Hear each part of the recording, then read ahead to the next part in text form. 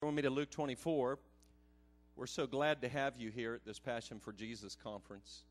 You know, when I hear the subject on Passion for Jesus talked about, I'm always, or many times I'm directed about how Jesus inspired passion in his disciples concerning himself. In fact, we see the methodology of Jesus in his resurrected body. The resurrected Lord incites passion in the hearts of the believers by taking them on a journey concerning himself through Genesis all the way up through Malachi. This is the methodology. If you were to ask the resurrected Lord, how do you produce passion in the hearts of your disciples, especially after they've gone through the most traumatic event they've ever experienced? They've denied the Lord of glory. They've been disbanded. They think their lives are at risk by the authorities, persecuting them and killing them, perhaps just like they had just killed Jesus. And when the resurrected Lord visits them, how does he inspire passion again?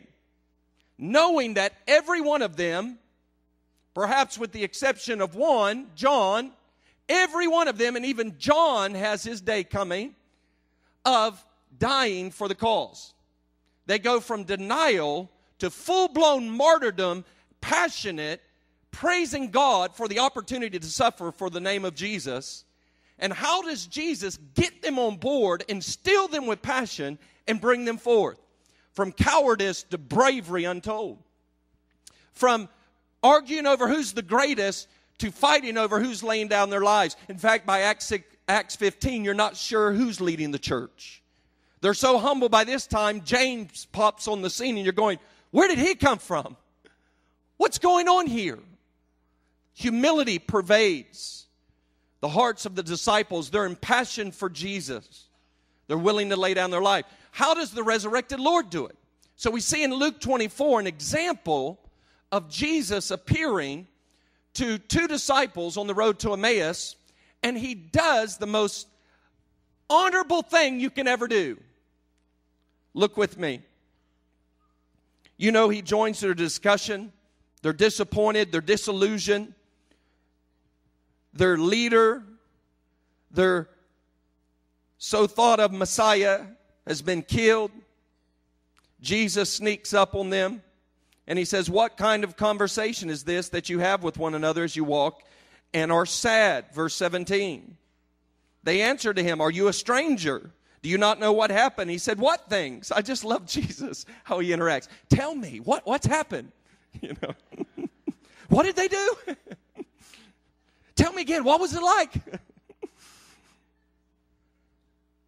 They said the things concerning Jesus of Nazareth, who was a prophet, mighty indeed. Now, look how they just went down. Wait a minute, I thought you were the Messiah, the Son of the living God, the Christ, the one who's going to bring consolation to Israel. No, he's a prophet now, mighty in word indeed. Before God and all the people, and how the chief priests and rulers delivered him to be condemned to death and crucified him. But we were hoping that it was he who was going to redeem Israel. Indeed, besides all this, today is the third day since these things happened. Yes, and certain women of our company who arrived at the tomb early astonished us. When they did not find his body, they came saying they had also seen a vision of angels who said he was alive. And certain of those who were with us went to the tomb and found it just as the women had said, but him they did not see. Then he said to them, O foolish ones and slow of heart to believe, and all that the prophets have spoken, ought not the Christ to have suffered these things and to enter into his glory? And beginning at Moses and all the prophets, he expounded to them in all the scriptures the things concerning himself. And look what happens. As they get near to the village, he goes to leave. They ask him to come and stay with them. And as he stays with them, they go to break the bread and the cup. And as they break the bread, suddenly he's revealed. Then their eyes opened and they knew him, and he vanished from their sight. Oh, I love that. The resurrected body, he's gone. The bread's broken. They remember the Last Supper. And suddenly their eyes are open. And now, he's gone.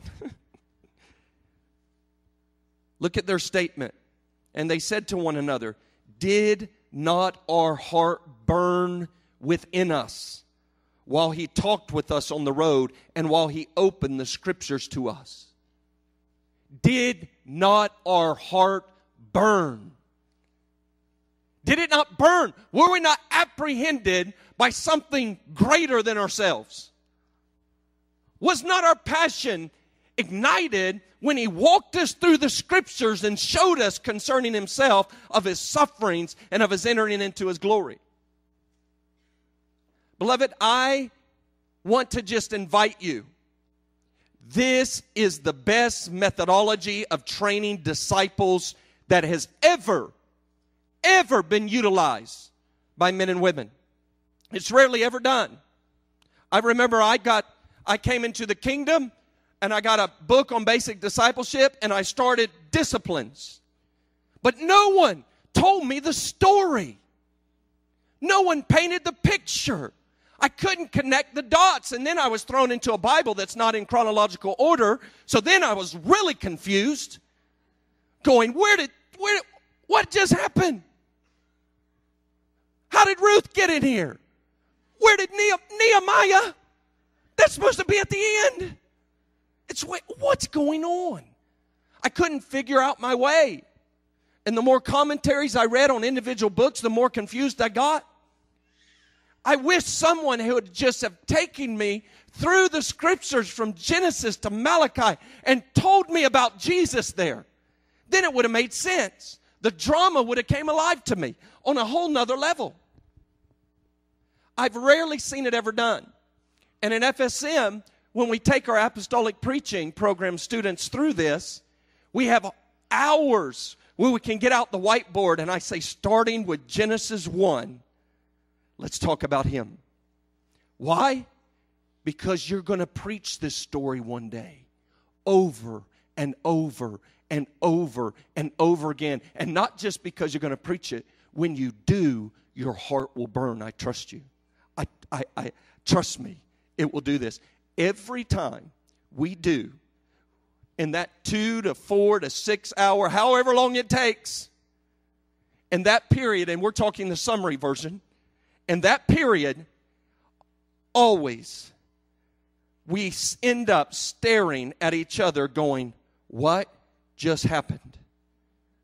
Our hearts burning, on fire.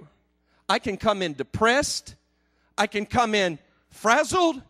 I can come in with no understanding of my notes and go, okay, Scott, he went through it. I can go, Scott, Galen, tell me. Starting with Genesis 1, tell me about Jesus. And we start on the whiteboard. And we just begin to discover the beauty of Jesus as it unfolds in the Old Testament. Beloved, there is no greater acceleration of the heart on fire and love than to go from Genesis to the book of Revelation, finding Jesus on every page. Well, this morning, turn with me first. Turn to Acts. This morning, I want to do that. I want to do it through a certain lens, and I want to do it through a summarized version, but I want to do it. Why? Because if you start the disciplines without the story, it won't make sense to you. The drama is so important. God is the greatest storyteller there is. He loves story. He's the greatest writer, author. He's a literary genius. He's made the story to not only redeem you, but to excite you and accelerate love for Him forever. Do you know 1 billion years from now, in the age to come, you will break out this book and you will go through it and say, tell me again.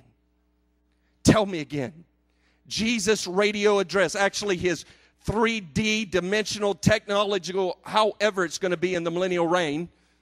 What do they call that? Not hieroglyphics. What's that when it's on your watch or something and it pops up? Hologram. Is that what it is? This 3D hologram that's showing up in every city and every nation. Jesus wakes up in the morning and He gives the address to all the nations, and He starts with Genesis. In the beginning, God created the heavens and the earth. God said, let there be light. And he begins to expound, let there be light. And he teaches us on light, the nature of God. And beloved, do you understand what I'm saying?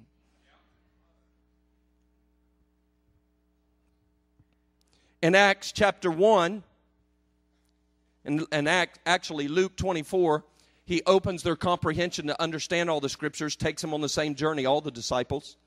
Then in Acts chapter 1, I wanted to point out a verse to you because I was so impacted again by Mike's message last night. Every time I hear that, I encourage you, buy that and listen to it over and over again. And not only listen to it, put it into practice. Acts 1, verses 1 through 3, Jesus takes them on the same journey of instructing them in the kingdom, telling his commandments, but he does so through the Holy Spirit, it says. That even the resurrected Messiah is still communing forever and instructing and relying upon the power of the Holy Spirit. God in three persons forever. In Acts chapter 6, there's a certain gentleman. He's going to be the church's first martyr. In Acts chapter 6, we're told that Stephen, full of faith and power and great wonders and signs were done among the people. It says that they were not able to resist his wisdom. And so we find out in Acts 7, he's standing before the religious leadership, and we're going to find out his methodology in transmitting that wisdom. Do you know what he does? Genesis to Malachi. Actually, he doesn't get there. He gets Genesis to Solomon, boom, and then they kill him. But he's on his way. He takes them through the same thing that Jesus took the apostles. And the first martyr gives forth the story. If you were standing before the kings of the earth, what would you say? Well, Acts 7 is a pretty good model. It's a pretty good model. Number one, if you're going to die at the end, you might as well burn right before you die in your heart in love for Jesus. And then in the midst of it, when they begin to stone him, he's so burning. It says, Stephen in the Holy Spirit, the heavens were open and he saw Jesus standing at the right hand of God. I can just see the picture of Jesus saying, you said it well, son. You did it well, young man. Come on up. Oh, this is a methodology that I've hardly ever seen done in the church. And yet I want to beseech you, if you get, let me tell you what one of the most fearful things there is when you work up the courage, you share the gospel, and then they get saved. And then you don't know what to do with them. Has anybody ever felt that you're going, oh my gosh, they're going to backslide, and then they'll be worse than they were before? And I got to do something. You run to the Christian bookstore, you pull out 100 books, buy 1,000 tape series, give them to them. Beloved, it's real simple. Open the Bible with them, starting at Genesis, and read it and tell them of Jesus. It's really that simple. And when you do, they will stay because they will meet him, the one they were made for. Okay, let's start at Genesis. Let's pray and then begin. Now my title of this message is called The Sevenfold Crushing of the Serpent's Head. Or you might call it the sevenfold display of the love of God as he crushes the serpent's head. But it's the unfolding of redemptive history. I want to do it, number one, because I just asked you to do it. And I want to do a small example of it in a very small way in the next 35 minutes. But I want to then, in the sixth wave, I want to put you and I in the story. I want to put us in the story and see where we're at. And by doing so, passion will be ignited and you will be able to understand your role in redemptive history so that when the seventh wave comes, the seventh and final crushing of the working of the enemy, beloved, we're prepared, we're ready, we're set. Does that make sense? Are you with me? Open your Bibles to Genesis. Father, we thank you. We love your name. We love your ways. There's none like you. We thank you that in the fullness of time, you sent your Son, born of a woman. We thank you that in the fullness of time, what you so enjoyed in the eternal counsel, we too could enjoy. Thank you that you sent him. Thank you. Thank you that you, who are eternal God, were made known to us. Thank you that we can observe him. Thank you that our joy can be complete as we join fellowship with the Son and the Father by the power and communion of the Spirit. Thank you. Holy Spirit, we welcome you. We welcome your presence. We welcome your ministry. Open up the Word of God to us. Show us Jesus. Make his name glorious, that the Father might be exalted through the Son, that God might be glorified in us and then through us. In Jesus' name, amen. Genesis 1, the story. In the image of God, he created them. Male and female, he created them. Made in the image of God. The story begins with a creature so lovely that God himself forms them into his own image. They're made to be the very vessels, the reflection of the image of God. There's no creature like them. In fact, they're so precious, he designs a garden just for them. He doesn't make Adam in a garden. He forms Adam, breathes into him, then goes and makes a garden fit for such a lovely creature. Puts Adam in that garden, and then at Genesis 1:31, between Genesis 1:31 and Genesis 3, we have Adam in a garden. We have the bliss of communion in Eden. We have Eve being brought to Adam, blowing his mind. Him prophesying, bone of my bone, flesh of my flesh. For this reason, a man shall leave his father and mother and join himself to the woman. And the two shall become one flesh.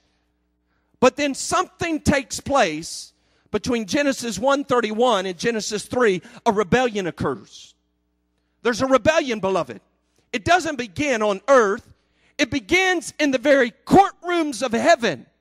You see one of the high-ranking angels, Lucifer, Satan, rebels and takes a third of the angels with him. He draws the worship to himself. He longs and craves and confuses God's glory with his glory, and he begins to exalt himself. And Isaiah 14 and Ezekiel 28 tell us that he exalted himself in his pride and said, I will ascend the mountain. I will be like God. And when he did, he took a third of the angels with him. And so in Genesis 3, our story of the fall of humanity begins, where Adam and Eve are deceived by the serpent. And in that place, beloved, this is not a story just about eating some fruit and just disobeying God. They not only disobeyed God, they joined the rebellion. They gave Satan lordship. When they listened to him, it wasn't a matter of, should I do it, should I don't? God said this, Satan did this. Beloved, there was a cosmic rebellion going on. Satan, through the serpent, brings forth deception. And Eve joins the rebellion, and then Adam joins the rebellion. Now, in that place, several things happen. Number one, they fall from the kingdom of God. Number two, physical, spiritual, eternal death enter the picture. Number three, the sin enters the picture, and the guilt of their sin and the punishment of their sin comes. And number four, all creation now begins to groan. All creation is set out of order because the image bearers, the one who were made to reflect the glory of God, now have lost that glory. They come over to the side of the evil one. That's why the Bible says in 1 John 5:19, the whole world lies sway underneath the power of the evil one. In the temptation, Satan, for a reason, said, if you bow down and worship me, I will give you all the kingdoms of the world.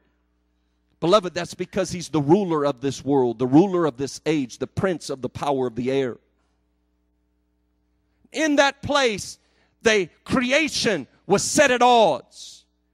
And then the last thing is, we were at odds with one another. Sin had come in. Social order had been disrupted. Humanity now, not only at odds with God, not only at odds with creation, but beloved, we're at odds with one another. Hear me. The nations in collective agreement will not change that reality. There's only one thing that can change social upheaval, wars and rumors of wars, and jockeying and power. That is redemption. And Jesus, wholesale redemption across the whole earth. It's your great hope. Politics will not bring forth the answer. I'm not making a statement about politics. I'm only making a statement about there's one politician who can pull it off. That's Jesus. When he returns, he will set all things right. He will make all things new. So here we have from the very beginning, sin enters the picture. Now look with me in Genesis 4. Now we have the trouble. Here's why. In Genesis 3:15, something glorious happens, and I call this the first wave of the crushing of Satan's head. This is the first wave. This is Normandy, beloved. This is the first storm of the beach. This is getting into Europe right here. When God gives this prophecy in Genesis 3:15, everything changes for you and I. This is glorious. You have to see this. In Genesis 3, the woman and the man have just fallen. God calls Adam. Where are you, Adam? Where are you? In that place, now the discovery, it's exposed. It's not that God didn't know, but it's brought to light. Beloved, sin will always be brought to light. What you do in the darkness, what you do in the private, it will be, and say in the private, it will be seen in the light, and it will be shouted from the rooftops. Beloved, Genesis 3 is the statement of God's commitment to justice. He will expose sin. Why? Because he wants to eradicate it. He does not want you and I to live this way forever. Beloved, that would be the worst thing imaginable if you stayed this way and I stayed this way. But he's committed out of love to make us holy. Why? So we can finally enjoy something and enjoy it for long term. Genesis 3:15, he looks over at the girl. He sees that she's been deceived. She's fallen. He calls forth, the first person to account is Satan. He calls the serpent forth, and he says something like this. This is the Allan Hood translation, the paraphrase, the read between the lines. Don't quote me direct. This isn't scripture, but I want to try to flesh out the statement to you. He calls the serpent over because the serpent has just deceived his most precious, prized creation, the ones who were made to be the spouse for his son. And in doing so, he calls the serpent to account. I can't imagine the eyes of God as he looks at this serpent and calls him to account. And you know what he prophesies? He says, look at that little girl over there. Do you see her? You see that weak little girl that you deceived. You see that she's lost her glory. You put her under oppression and submission to another false kingdom.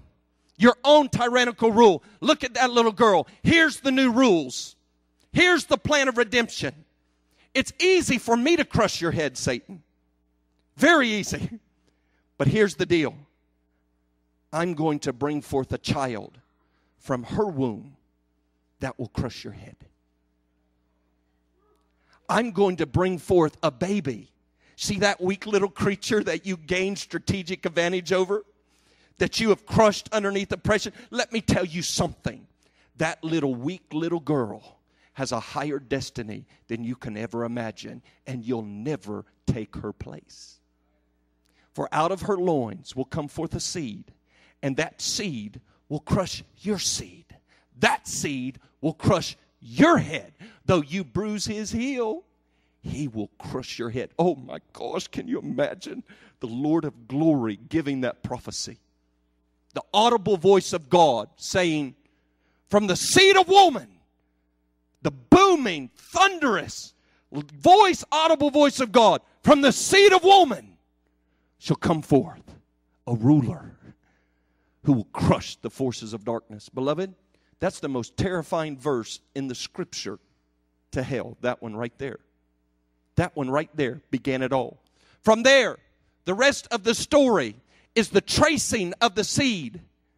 Satan is worried. There's a child coming. Promise from the loins of this girl who's going to bring forth a kingdom that will crush my kingdom. And he watches closely. And so the first thing, the strategic strike is to take out the seed. The two children, Cain and Abel. Have you always wondered, why did it go down that way? Here's why. Abel had favor on his life, and Satan moved to disqualify both. He got Cain to move in sin, to strike Abel. Abel's dead, the favored seed, and now Cain's disqualified because of sin. Genius, right? There was more at stake there than just jealousy, beloved. Satan's watching now. He's coming after the seed. Genesis 4. What is Adam and Eve going to do? They have another son. What is his name? Seth. And it means chosen, appointed. Maybe this is the one. In fact, Eve says, God has given me another seed. But it doesn't come so fast. But she has another son called Enosh. You know what his name means? Frailty. She realizes this isn't going to come from the strength of man. And the next phrase is powerful. So men began to call upon God. The first corporate prayer meeting hinted at in the whole Bible. Can you imagine a prayer meeting with Adam and Eve and Enosh and Seth and their children praying for the seed to come forth? Oh my. Did you hear what I just said? Do you imagine the first corporate prayer meeting where Adam's there and Eve's there and Eve is travailing? Beloved, if you ever wondered whether Adam's and Eve are in the kingdom, don't wonder anymore. Men and women began to call upon God. They really did. You imagine Eve travailing before God. I'm so sorry. Bring forth the seed. Bring forth the seed. Bring it forth, God. Bring it forth, God. Pregnant in the prayers. The prophetic promise of Genesis 3:15. You ever felt that way? Pregnant in the promise, wanting it so bad. It would come 4,000 years later. Genesis. From Genesis we move on, and I'm going to do a real brief summary because I want to get to your part and my part. Genesis begins to unfold. God then begins in the second wave. He forms the nation of Israel. He calls Abraham out. He gives him a covenant. He says there's a seed coming. You can look it up later. Genesis 12, 15, 17, and Genesis 22:18 is the key verse. Genesis 22:18. I'll make these notes available on the internet. Genesis 22:18. A seed is coming from Abraham. He passes the test with Isaac. A seed's coming, and out of that seed, all the families of the earth would be blessed. Now we find out he calls out an Iraqi from Ur of Chaldea to be the bearer of the promise of good news. He becomes the father of all nations, and the one through him will now bring forth the Messiah. How many of you have asked the question, why is Israel so important? Here's why. Jesus could only be born through one people group, beloved. Some people group, one tribe, people group, ethnic persuasion had to be the bearer of the seed. That's why we honor Israel. That's why in Romans 9, Paul says, don't you know the covenant, the promises, the Messiah was brought through them. They bore the rage of Satan trying to kill the seed for 2,000 years. Honor them. With your lives, serve them, that they might be provoked to come into the inheritance which they birthed. That's one of the things God is doing today. So here we have in Genesis 12, 15, 17, 22, 18. Now we have a people group. The seed, we're tracing the lineage. By Genesis 39, or I'll say it this way, by Genesis 28, Jacob is promised the seed again. You remember the open heaven? He's on the run from Esau, and he's worried that he's going to die, but the prophetic promise is coming through him. What's he going to do? God says, I'll tell you what, when you fall asleep, I'm going to open up the heavens and show you the resources of heaven, all the angels ascending and descending that will break the powers of darkness and make sure that my promise comes about.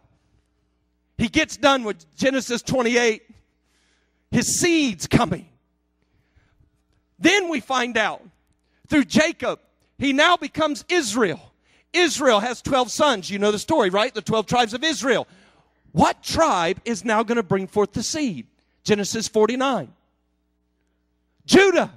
So here we have from Abraham, from the tribe of Judah, we find out the seed is coming. Turn with me to Genesis 49, verse 10.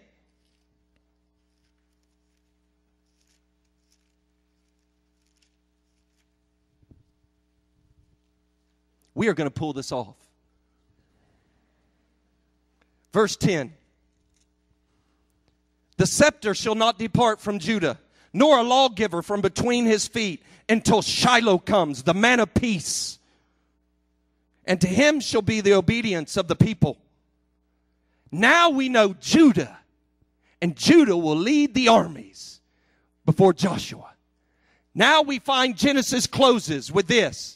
Joseph has a dream in Genesis 37, and the next thing you know, everything goes all kinds of ways.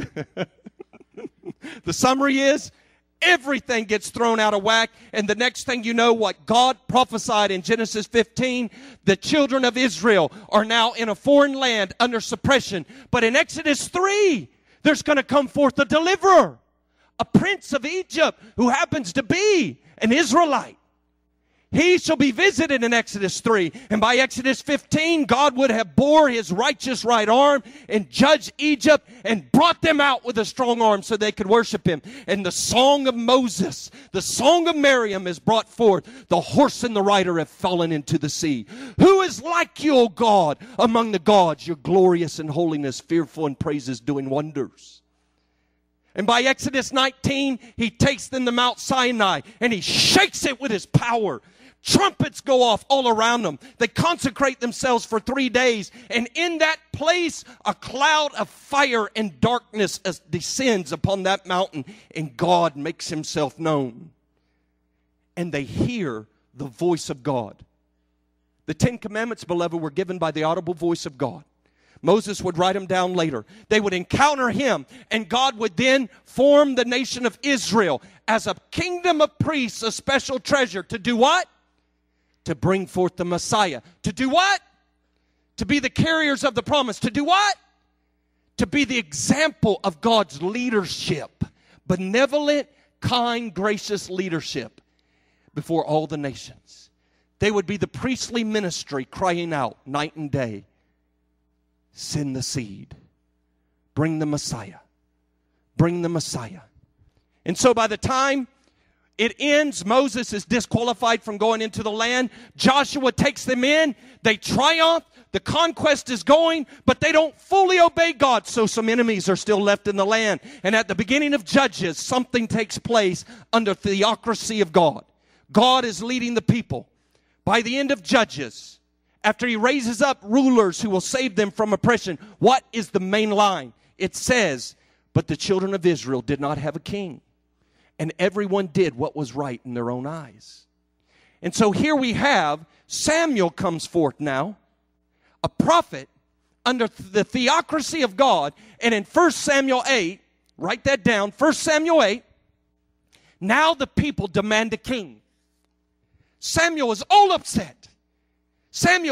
He says, do you not know you've rejected God? They say, we want a king like the other nations to build the armies, to go out and battle. Samuel goes, a king, a human king, they'll make you pay taxes. They'll put your women in their harems. They'll make your sons fight and die for war just so they can puff their pride up. You don't want a human king.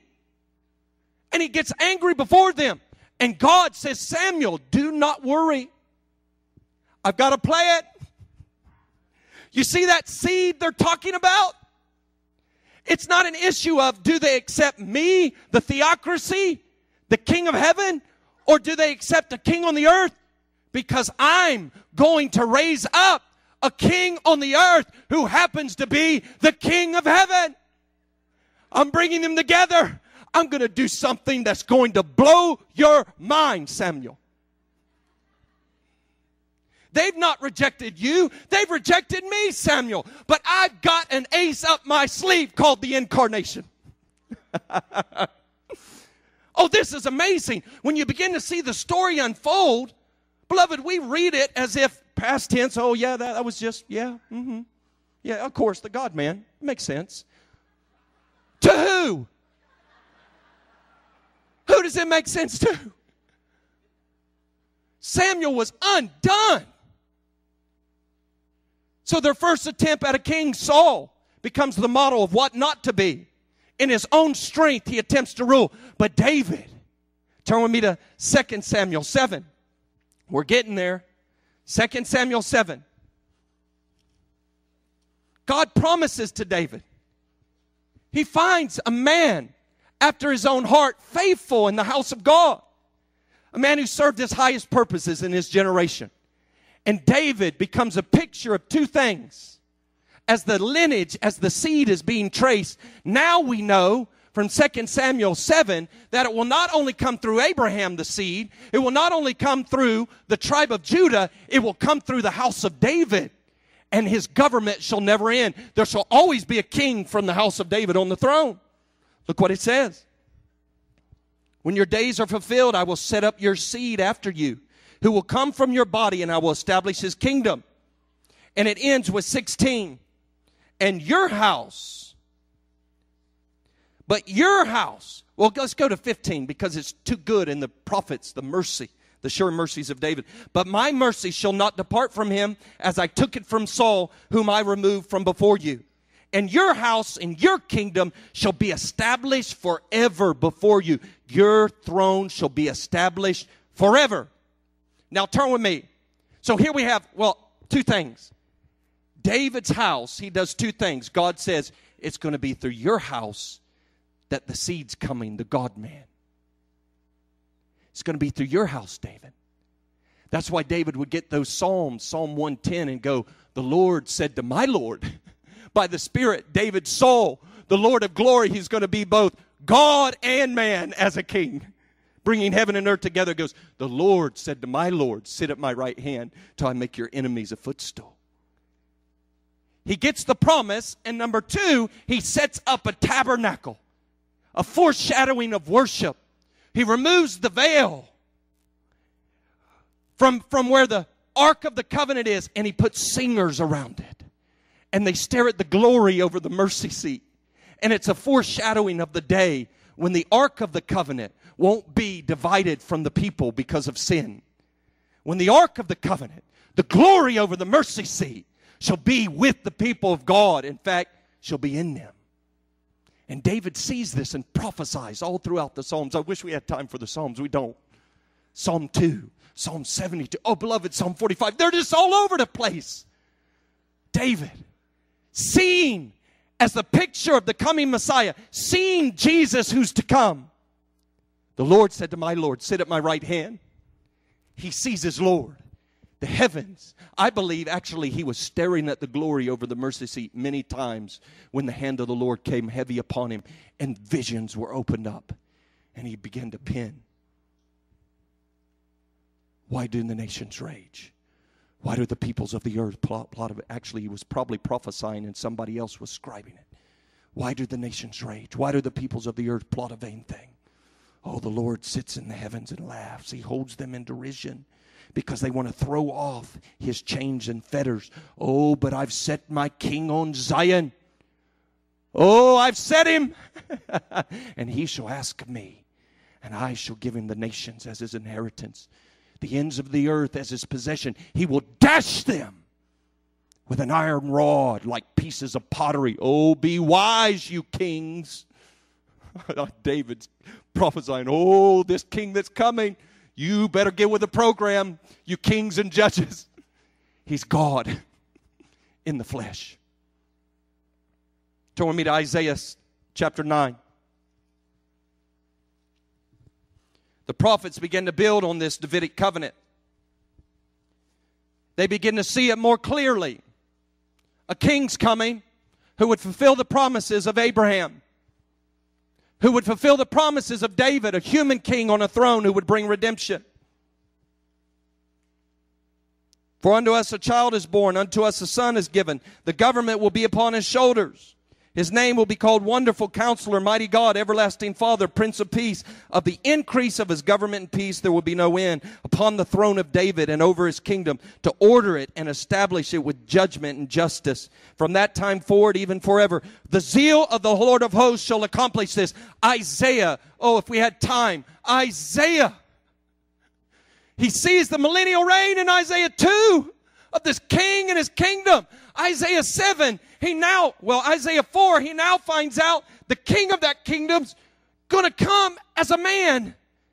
And then he finds out in Isaiah 7, he's going to come as a baby. And then in Isaiah 9, he finds out the baby's God. Isaiah 11, then he finds out he's both the root, shooting out the shoot out of the stump of Jesse, the branch that will grow out, and he's actually the root. Isaiah 11:11. Now Isaiah has to be totally confused. Which is he? You can't be both the branch of the tree and the root of the tree. Which is he? And God says, yes, he's the branch and the root. What do you mean? Well, John the Baptist said it best. There's one who came after me, who's preferred before me, because he was before me.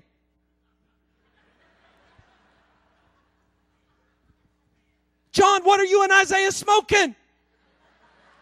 Did he come after you or before you? Yes.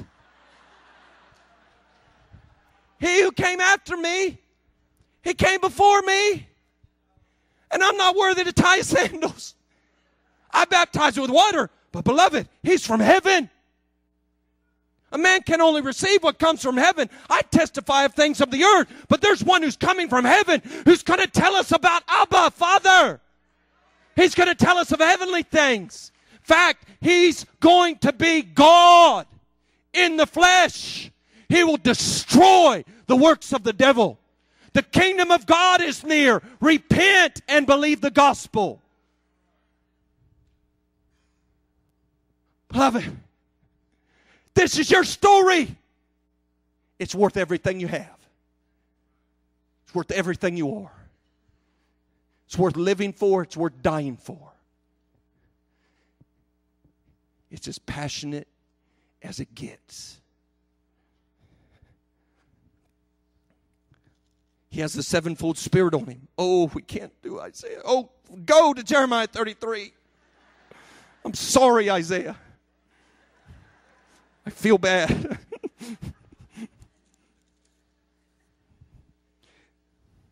He has the sevenfold spirit on him. He'll change the ecology.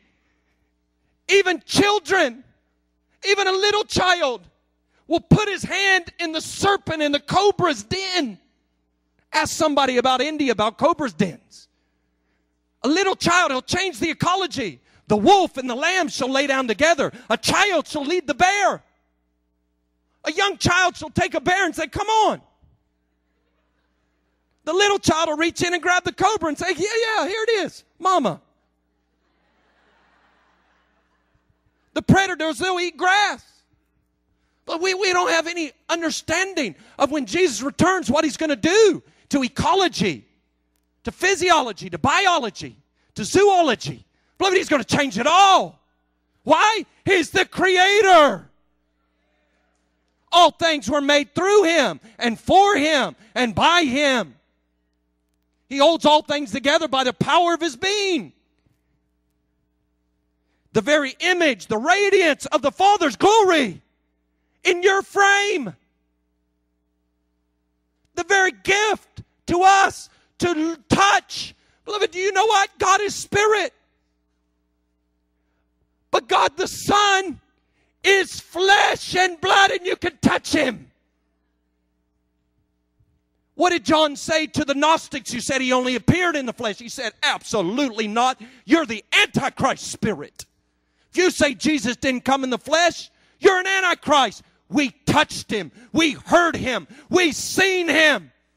Oh, and what we've seen, our lips testify to you that we have fellowship with the Father and his Son. Oh, I tell you. Oh, thank you, Lord. Turn with me to Luke 1. You can read Genesis 33 on your own. The branch of the Lord, Zechariah 6, the branch of the Lord, Daniel 2, a stone shall be hewn out of the mountain, not by men's hands, that will crush the image of the picture of all the kingdoms of this age. He'll grind them to dust. And that little stone, that man Christ Jesus, will grow up and fill all the earth, and he will have an everlasting kingdom, and it shall never end.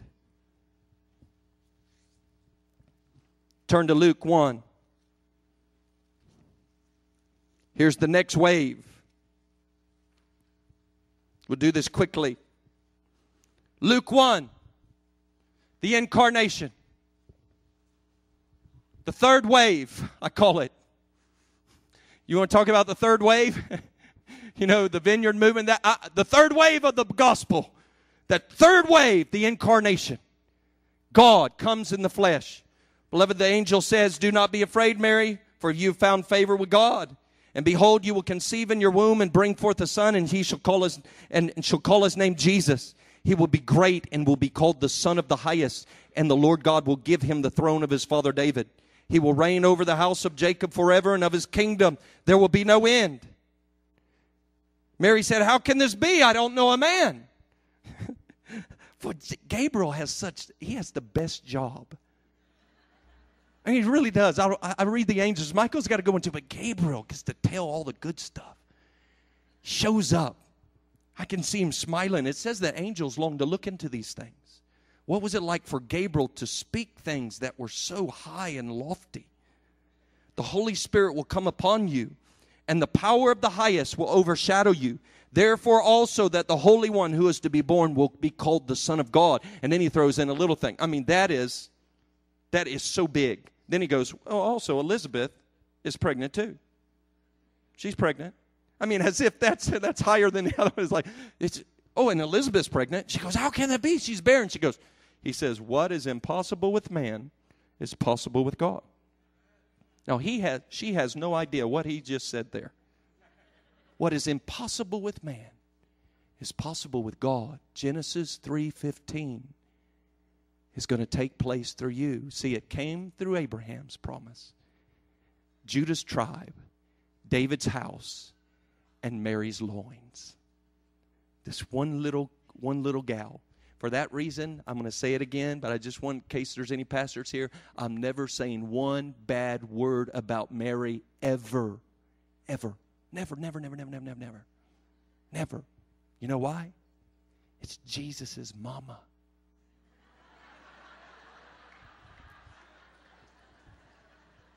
I don't want to meet him one day, and he says, you know what, Allan, that was some really good teaching.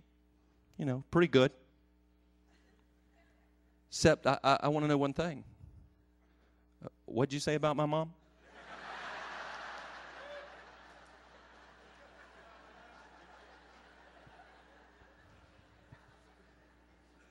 I'll leave that to the anti-papist.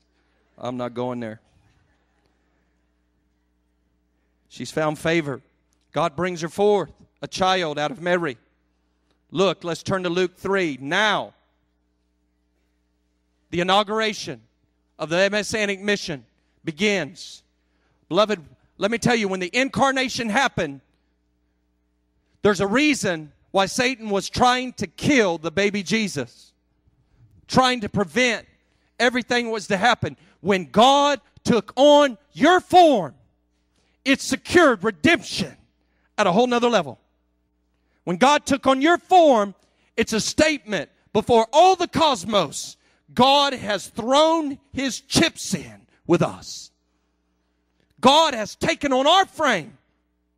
He has linked himself to us in a unique way. Beloved, he didn't come to same angels Angels that fell, He didn't take on their form and redeem them. But we fell.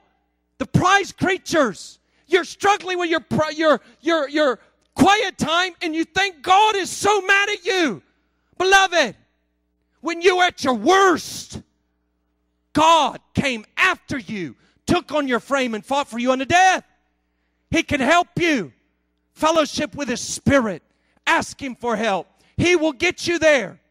Anyone, God who can take on flesh and redeem us, or God who can take on flesh and just not blow up the body that He took on, is able to bring you through your quiet time. He's able to give you grace. The God who can put on a little 18 to 21 inch, 7 to 8 pound little baby,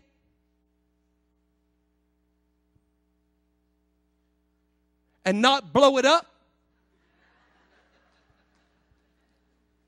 That's like planting what are those things called? A red tree? What are they called? Redwood tree or a massive oak tree and a little 1-inch flower pot. And it holding it. Actually, that's such an understatement. God in the flesh, and you don't think He can help you out of your anger problem or your temptation towards fornication or lust or covetousness? Are you kidding me? Do you know the story? He can do this easy. That's why the New Testament writers, after they understood the incarnation, the death and resurrection and ascension of Jesus, they went, He can do anything. He's faithful to complete what He started. Beloved, then God would release in Luke 3 the baptism of Jesus. The open heavens would come, the Spirit would come upon Him, and He would begin to destroy the works of the devil. And in Luke 4, the Spirit, I wish we had time to talk about the Spirit's relationship to Jesus. He brought Him forth in conception.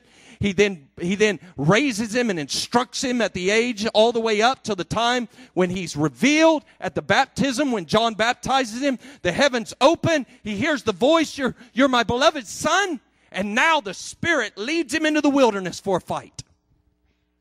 And the Word made flesh after 40 days of fasting. The Word, the living Word, quotes the written Word against the most wicked evil being. Do you imagine what that's like? This isn't like a Bible study and Satan's tempting him. You know, I'd like to get you to do this. And Jesus goes, wait, where's that verse? No. Right here, read it. Jesus had been absorbing the Word.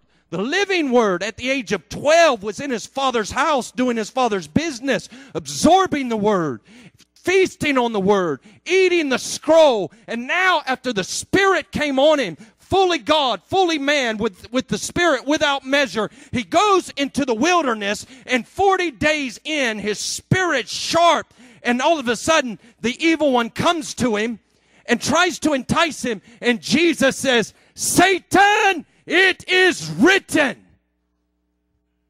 Beloved, those weren't just little Bible quotes. That was like a sledgehammer. Just poof. Now the wondrous thing is, it was a man quoting that under the anointing. Young men, 1 John says, if you want to learn how to overcome the evil one, eat the scroll. Commune with the Spirit. And then when He comes to you, you quote that word and you hit him with everything that word's got. Young men, you've overcome the evil one by the word.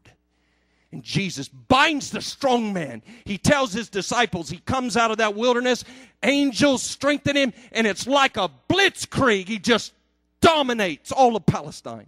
He binds the strong man, and the finger of God comes and He casts out devils, and whoever wants to be healed gets healed. Whoever touches His hem even gets healed. Open heavens. And then in the fullness of time, when it's just at its perfect peak, John 12, unless a seed falls into the ground and dies, it can produce no fruit. And the Father speaks from heaven and says, I will glorify my name through you, Jesus, when the Son of Man is lifted up. I will draw all peoples to myself. And the ruler of this world will be judged. And in his weakest moment, when the devil thinks he's winning, he crucifies the Lord of glory. The general of generals says, it's nice that I'm bringing the power of God to the planet, but I'm about to put the power of God in them. I want to save them forever. I don't want to be with them just now. There's one problem. The disciples had anointing, but they were still going to hit the grave at 90 miles an hour and never get out. So Jesus, the general of generals, takes away the one weapon that Satan has, and that's the guilt of sin. And the general of generals sizes up the battlefield, and he picks the high ground, and he puts himself on a cross, and he dies for their sin, and he asks the Father to forgive them. And he crushes the head of the serpent by his own blood. And God the Father pours out his wrath upon the Son. And God himself, the substitutionary atonement, bears his own wrath against sin as he pours it out on Jesus. And now the innocent one takes your punishment and my punishment. And at the same moment, God displays how far he'll go to save you and I. Isn't that brilliant? And Satan, you can hear the screams as every blood drop hits the ground. Righteous. Righteous in the Spirit. Hebrews 9:14 offers up that sacred blood in the eternal courts of heaven, the eternal sanctuary. And now, you and I, if we believe, will never die. He who knew no sin became sin that we might be the righteousness of God. Beloved, what kind of love is this? That God pursued us for 4,000 years. And in the fullness of time, died for you and me. What kind of love is this? And then to ensure our victory, he rose from the dead and conquered death. And then he took his human body right up into the courts of heaven and sat at the right hand of God and now pours out the very Spirit that filled him without measure. And now the ones who were oppressed get to beat up on the bully on the block. Do we know what we have? From the book of Acts on, the power of God begins to spread. The kingdom of God is with men. Now here's our story, and here's where I'll leave it.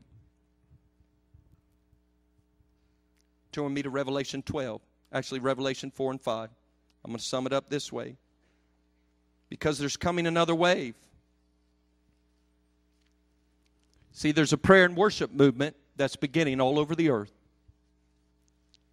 And it is the most dangerous assault to the kingdom of darkness. You see, it was easy for God to defeat Satan, but God wanted to defeat him through us. What does Romans 16 say? The God of peace will soon crush Satan underneath whose feet? Our feet. Why?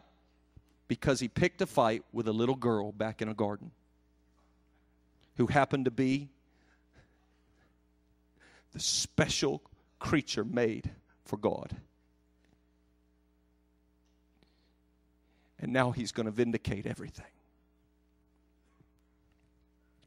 Redemption is the story of God, and it's the story of us. It's beautiful. It's lovely. If you don't know him today, I invite you, don't wait. Let the games begin now. You'll never regret it. He'll fill you with his Spirit. You'll experience forgiveness. If right now you're in habitual sin, right now turn to the one who became a little baby, who died on the cross, who rose again, who now, by sitting at the right hand of God, pours out the Spirit. He's able to help you in your time of need. Trust me. He's able. Turn to him again. Fellowship with the Spirit. Gaze upon Jesus. He's just like the Father. We close it with this. If I had time, Revelation 4 and 5. a new wave begins. The end of the age scenario begins to be executed by Jesus. And it gets executed through this elders and living creatures holding up a harp and a bowl. It's the worship and the prayers of the saints. You see, right now all over the earth, God is bringing forth the most powerful weapon against Satan, and that is the prayer and worship of the saints who are filled with the Holy Spirit. And as we join with heaven, heaven and earth unite, something dramatically happens. I don't have time. We ran out of time. Something dramatically happens in Revelation 4 and 5. All the job descriptions begin changing. The living creatures who never quit saying, "Holy, holy, holy," after the prayers and worship of the saints arise, they actually do. And they actually begin to announce the temporal judgments of God. When Revelation 4 and 5 happens, the worship of the saints ascends. Revelation 12 ticks off. Michael the archangel and his angels cast Satan down. And now a worldwide open heaven begins, where the saints move in unhindered authority and power like they've never known. As the accuser is cast down, and the trial of their life begins, but they overcome that trial by the word of their testimony and what? The blood of the Lamb. And they didn't love their lives unto death. He meets that little girl again, beloved. And she's not so easy this time. She'll go to her grave before she eats that fruit. And in that day, she begins to release the greatest judgments against the kingdom of darkness ever known. And from that time on in the book of Revelation, the prayer movement, Revelation 7, actually Revelation 6, as she's dying, the martyrs are dying in the sixth seal, the fifth seal. A prayer movement breaks forth, and God rips open the heavens and lashes out and starts to destroy the kingdom of darkness. In Revelation 8, God silences all of heaven and says, "Listen to the prayers of the saints." And then they release the judgments of God. In Revelation 15, we're singing, "Oh, on the sea of glass to prepare for the coming of Jesus." Oh, beloved, that's where you and I are at right now. It's a good time to get a vision of Him, isn't it? It's a good time to start joining in the worship and prayer, isn't it? Why? It's our story. Let's just pray together. Stand up. I just want to pray Luke 24 over you. Luke 24:45.